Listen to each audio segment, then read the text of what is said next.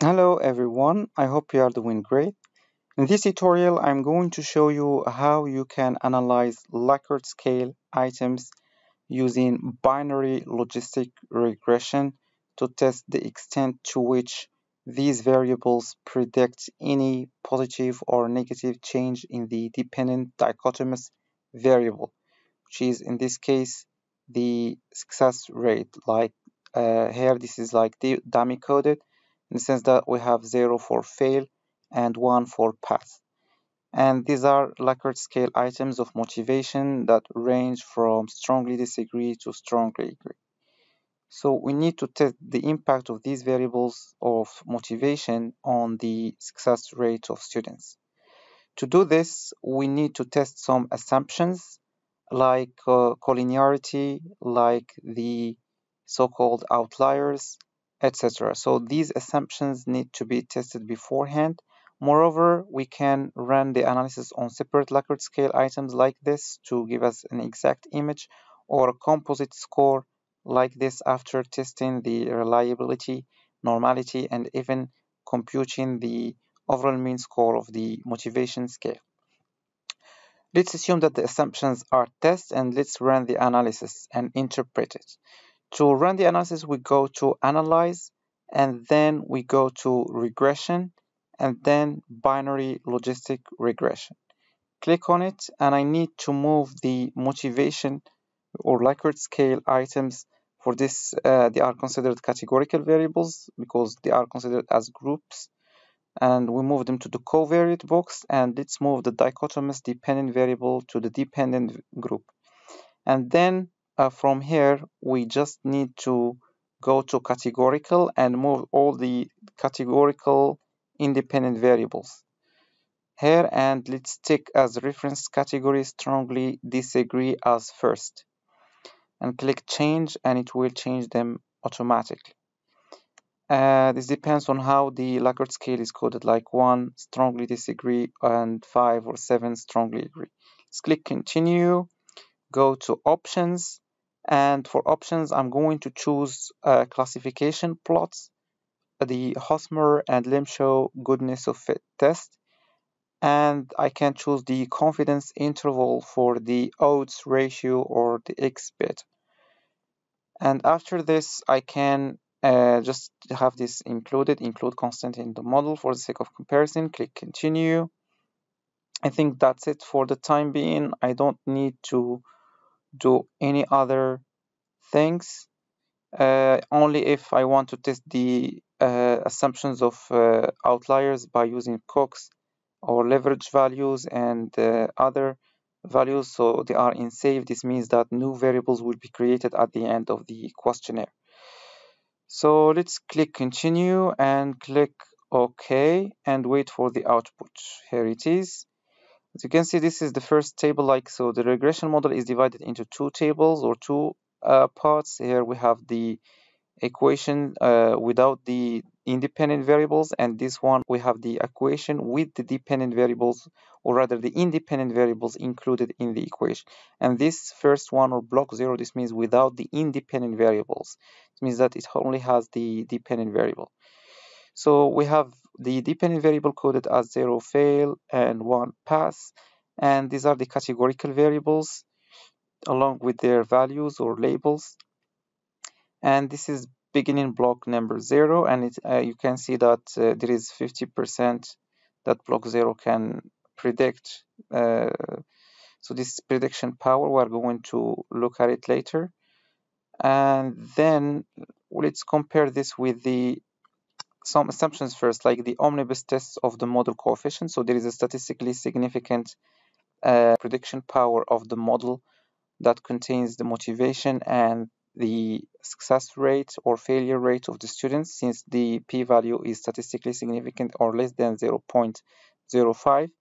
For the model summary, according to the pseudo R-square or the Nagelkirch R-square along with the Cox and Snell R-square, so there is between 40% to 90% of the variability in the success or failure or the dependent variable is caused by the independent variables of motivation or different aspects of motivation. And this is not statistically significant, and this is for the Hosmer and Limshow test. So if it's not statistically significant, it's good. And this is the Hosmer and Limshow test. To go to the report, we can say binary logistic regression was used to assess whether some factors like motivation were associated with the likelihood of succeeding or failing exams. The assumption of multicollinearity was met, so this should have been tested using regression and the VIF test. I can even include another video on how to do it. According to the omnibus test for the dependent variable, the full model has significant prediction performance. So I can just put the chi-square value. So I take it from here. Uh, this is like the omnibus test for the second block, like block 1. So it has a significant value. This is the chi-square value, degrees of freedom, etc. and the sec. Then for the validity of the model, the null hypothesis is rejected. So the null hypothesis assumes that the model does not fit the data. So it's rejected. Adding the independent variables like motivation to the model has so here has not significantly increased the ability to predict, but it can increase or statistically significantly increase the ability to predict the decision by the respondents or the outcome of the respondents of success and failure depending on motivation. So how do we know that adding the independent variables has increased the probability of prediction? So let's classify, or rather let's compare the first classification table in the null model and see its overall percentage. It's 50%, 0.6. And for the classification table, so this is without the Likert scale items added of motivation, and this one is with the Likert scale items added for the motivation. So there is an increase in the predicted or the predictive power from, let's say, 50% to 62%, like it's plus 12% or so of this increase. So this means that motivation has a predictive power on the success or failure of the students. Go on with the analysis or the report. So we can say the pseudo R square or the Nagelkerk R square measures the variability in the dependent variable as explained by the model fit. So according to Phil 2013, this is a good reference for statistics. According to the model summary table for the dependent variable, the model explained between so and so and so and so, like the Cox and Snell R square and the Nagelkerk R square of the variance in the dependent variable. So like this is a range. From where did we get this range? We go back to the output and we go to the model summary, and you can see the Cox and Snell R square, that is 40%, and the Nagelkerk R square, that is 90%, or 19%, 14 and 19 rather.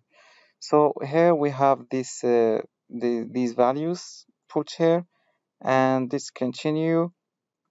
So the higher the Nagelkerk R square, the better is the model, and the Hosmer-Limshow test shows model fitness when it's not statistically significant according to Phil. So let's see the Hosmer and Limshow test. So this one, so it is statistically not significant, which is what we would like to have. Otherwise, the model may not fit the data. So it's the reverse of the other two tests, like the omnibus tests and even the other tests that we are going to see. What else? Now, this is the important table. Like here we have the variables in the equation, the beta, the standard error, the wall test, degrees of freedom, the p-value, the odds ratio, the lower and upper confidence intervals that should not cross 0 so that the model can be significant. Okay, here we have motivation that ranges from strongly agree coded as 1 to strongly, or rather strongly disagree coded as 1 and strongly agree coded as 6. Okay, so we have these values or these codes are attached to the Likert scale, and depending on the levels of agreement, we have the beta or the coefficient has a higher values or negative values, and the odds ratio again changes to see which of these variables, let's say which of these motivation factors exactly predict a statistically significant impact on the success or failure of students, we can detect motivation number 4. This means that most respondents can either be motivated or neutral with regard to this item. We need to go back to the questionnaire to see what this item is exactly like, and then we can check. So this is like the only statistically significant one, and 2, and motivation 2, like strongly. So we have strongly, disagree, neutral, etc. So these are the items that strongly predict a positive impact of, according to the odds ratio. To go back to the odds ratio, we have a 5.05 times change in the success or failure, or rather the success of the students is caused by motivation item number 4, and this disagreement with this motivation item number 4. So this is how we can interpret this output. We talked about the classification table. I already told you about it. So it classified here 62% of cases. This is a value that needs to be altered.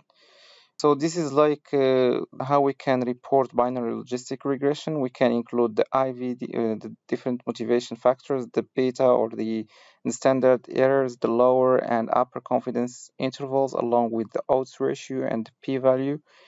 And these are like, this is the interpretation depending on the odds ratio. So the odds ratio, this one, and the XP. So depending on it, we can tell that if the beta is greater than 1, the subjects in the category have higher odds of success than the subjects in the reference category. If it's lesser than 1, this means that the subjects in the target category has lower odds of success than the subjects in the reference category determined earlier. And if the value is equal to 1, the subjects in the category have the same odds of success than the other subjects, so there is no difference. And the p-value can tell you exactly whether that difference is statistically significant, or that predictive power is statistically significant or not statistically significant. That's all for the time being. For further references, I advise you to check Palin 2005 Spaces Survival Guide, and we have also Field 2013 Discovering Statistics Using IBM SPSS. These are the 2 recommended books. Till then, I see you in another tutorial. If you have questions or remarks, do not hesitate to post them below or contact me via one of my social media. And see you soon. Bye for now.